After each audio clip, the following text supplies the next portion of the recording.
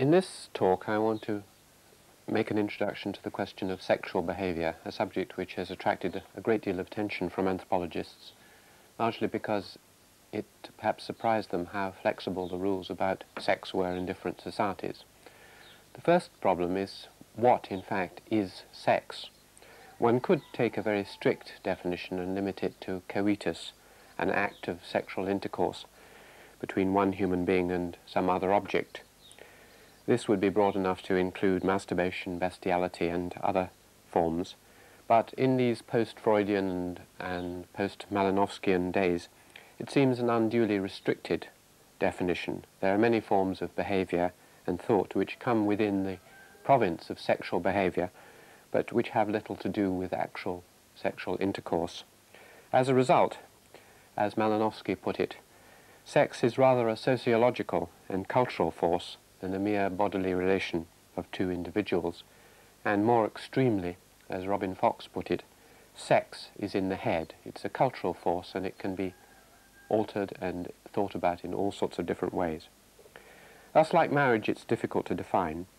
Furthermore, it can easily be argued that it is not a universal drive. Biologically, we may be conditioned to procreate, but despite the jokes, there are instances of societies which have minimized sexual behavior and sexual thought to such an extent that it seems almost possible to do without sex. We tend, perhaps nowadays, to think too strongly that sex is something that is bound to pop up like a cork somewhere, and if it doesn't come up in a straight form, it comes up in some disguised form in terms of symbolism. Let's look at a broad overview of the typology of sexual behavior, and one can conceive of it in a form of concentric rings, which, taking the individual at the center, an ego, who could be a woman or a man, married or unmarried, if one works outwards, one has a series of categories of sexual behavior. Many of these are blanket terms which need to be differentiated. For example, male homosexuality from lesbianism. Each of these different kinds of behavior, as illustrated in the concentric diagrams, concerns the moving of an individual across a boundary.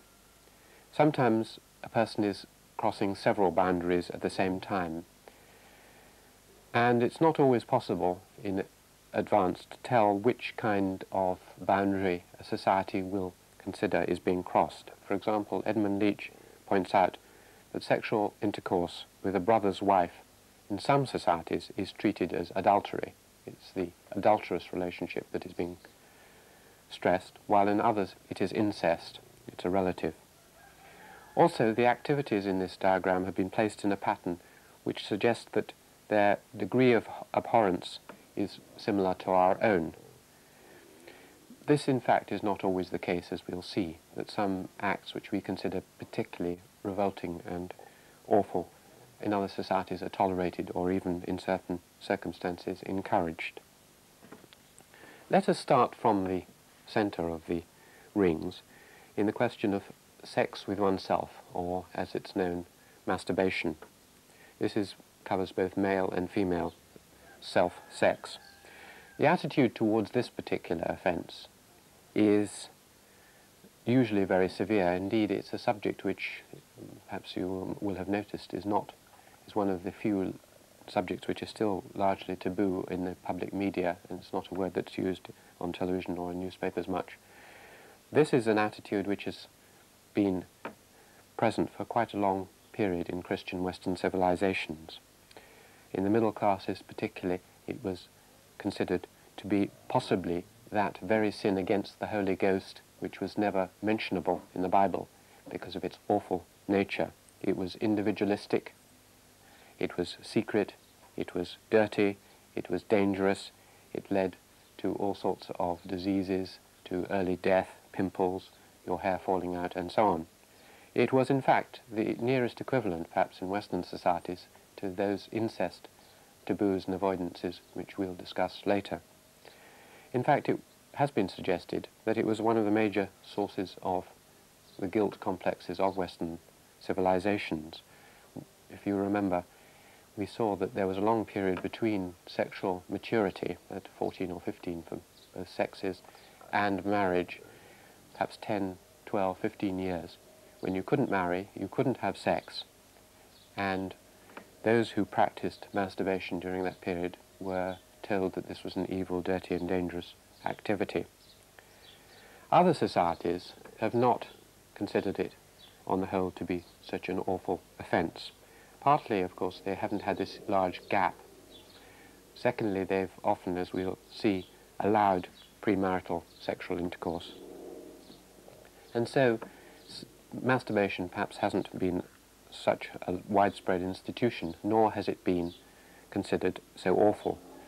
For example, the Eek people, a starving people in Africa, described by Colin Turnbull, considered it more pleasant than ordinary sex because it involves less effort, less strain, less setting up of social relationships with other people. In some societies, it's something which everyone goes through, and it's not individualistic and secret. Among certain tribes in Sikkim, for example, it's suggested that young people indulge in communal masturbation, and later on in their lives they'll talk about this frankly and freely. In the society I worked in Nepal, also it wasn't a subject which was taboo in conversation, and you might reminisce about the old days and communal living, and this might be one aspect of it. In Western societies, the interesting feature is that while it's a taboo subject, and most people believe that they are among the very few who practice this, studies, particularly the famous studies by Kinsey and others, suggest that the rates of masturbation are very high indeed. In Kinsey's study, among men in the United States, he discovered that among white males, something like 92% of males masturbated to orgasm, and the rates were slightly related to educational intelligence. 96% of those at college level did so, so it's almost universal to do so, and the rates for Western Europe are of the same order. The 2/3 of boys, self-masturbation provided the first ejaculation, and the rates are very high, something like 2.5 times a week in early adolescence. This is not something that's confined to men, of course, and the rates among women are also very high, as discovered by Kinsey. Something between 1/2 and 3/4 of US women had some experience of masturbation, and it's almost universal among those who are widowed young. Widows aged over 40 years almost universally masturbate. The figures for the past, of course, are more difficult to establish, but Pusey, who did some research among young boys in 19th century England, suggested that only about 10% were free from this vice, as it was termed then. In the non-Western societies, the figures are more difficult to establish, and it's probable that the rates are lower, but that when it does occur, there's little strong sanctions against it. Turning to the next, which is sexual relations with not oneself, but with animals, or bestiality as it's termed, with a non-human creature, you find exactly the same interesting phenomenon. That is a widespread taboo against even discussing the subject. It's harshly regarded until recently, and possibly still, people were imprisoned if they were discovered practicing this offence, and yet quite high statistics. The attitudes can be seen in certain United States, parts of the United States. It's still illegal and there's heavy punishment. In the 17th century England, it was a felony punishable by death, and interestingly and curiously, the offending animal was also executed, hanged at the same time, and we'll go into the reason for that in a minute. But in many societies, although it's not widely practiced, it's in fact one of the ways in which you mark a special occasion. Anthropologists have noticed that in ritual you often invert normal behaviour and do something the opposite of that. And in his famous book on the rites of passage, Van Gennep noticed that you have a form of sexual inversion using animals in sex, which marks a particular occasion, a rite of passage from one social status to another. Thus he writes, "Intercourse with an animal may in particular cases be a right of incorporation. In Madagascar, a man can have sexual relations with a woman only after having had intercourse with a heifer, which had been specially cared for and which is adorned with flowers and garlands. In Dalmatia, to be freed of consumption, a man should have intercourse with a hen or a duck. To get rid of gonorrhea, with a hen, cutting her throat during the act. To learn the language of the animals, with a female snake. Some of us may be slightly puzzled at how this could take place, and of course I ought to stress that such customs are not perhaps as widespread as they were. But generally the point to be illustrated is that sexual relations with animals are treated in all sorts of different ways in different societies. In Western societies, which is the only area where there have been statistical surveys, Kinsey again found the incidence quite high. Among US white males, among farm-raised boys, who obviously need access to animals, about 17% had experienced orgasm as a byproduct of animal contacts, nearly 1 in 5. And if you included pre-adolescent experience and contacts of a strong physical type not leading to orgasm, probably at least half farm-raised children, males, had had such contacts. Of course, this is confining sex to that bodily and physical relationship which I talked about, and if you define sex in its much wider sense of a close, emotional, semi-sensuous relationship with something, then you have much higher figures than this. If you have a talk about strong physical emotions of tenderness, affection of both a physical and an emotional kind between men and animals, then you probably have bestiality in the widest sense, though the word of course has all sorts of unpleasant associations, in a wide range of settings in Western societies.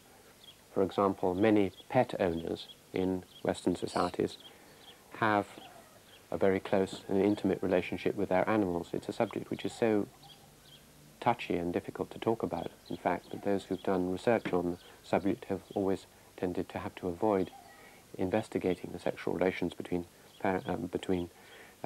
animal owners and their pets, but it's probably quite widespread.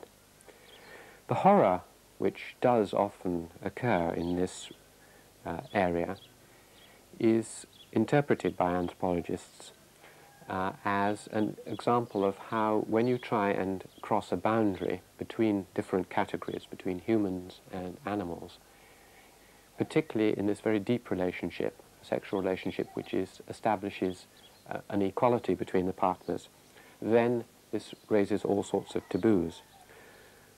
You get all the myths about monstrous births that are created by such relationships, because what happens when you have sexual relations with an animal is that you turn that animal in a way into a human being. You put it on a par with yourself. And this, of course, may help to explain why, in the past, in our own society, animals had to be hanged. They had become, by that act of sexual intercourse, humans, even if not fully consenting in the relationship. And this could not be allowed. Probably this was the reason, rather than the fear that they might give birth to some monstrous birth. The next kind of relationship, which is often forbidden, is the relationship not between a man and an animal, but between a man or a woman and a woman, homosexual relationships. Again, it's impossible to confine oneself to physical relationships. Here one is talking about deep affection and physical attraction without intercourse, and this is almost universal in human beings. The general term is homosexuality, which is an unspecific term meaning sexual relations between persons of the same sex.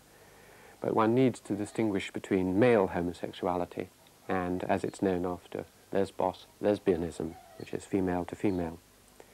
One form of male homosexuality, where there are actual sexual relations, is known after Sodom and Gomorrah as sodomy. Now, the attitude towards this offence varies greatly from time to time and from class to class, and there seem to be cyclical patterns over time. For example, in the court of James I in the beginning of the 17th century, there was a tolerant attitude towards homosexuality. Then there has been a very austere period in the 18th and particularly the 19th centuries, and the attitude, of course, in the middle of the 20th century became more relaxed. Many other societies have for a long time taken a much more relaxed attitude towards such affairs between people of the same sex. For example, Chagnon, describing the Yanomami Indians, said some of the teenage males have homosexual affairs and people take very little notice of this. In such societies, the demonstration of physical affection between people of the same sex is often not tabooed. I remember my first shock of arriving in Nepal and seeing young boys walking along hand in hand through the streets of Kathmandu, and suddenly realizing that in our own society we tend to inhibit demonstrations of affection. But moving to the more obviously sexual aspects, again one finds that while generally frowned on in our society, the rates and incidence are very high. Among males in America, Kinsey found that something like 37% of post-pubertal males have had one homosexual contact leading to orgasm. That's nearly 4 in 10. And something like 4% of adult white males are exclusively homosexual. Is that the end? Females are, up to 20% of females are, who are unmarried have physical relations with other females. 50% have had intense emotional relationships, and 90%, nearly all of them, have had crushes. Thus there again is a conflict between what the society tells everyone happens and should happen and what most people actually feel deep down inside them. And it's out of that conflict and the guilt that it induces that a great deal of the energy, possibly, of Western societies, as some have suggested, have arisen. Nowadays, of course, the two are coming more into line. In the next talk, I want to look at the other aspects of sexual behavior, particularly incest and adulterous relationships.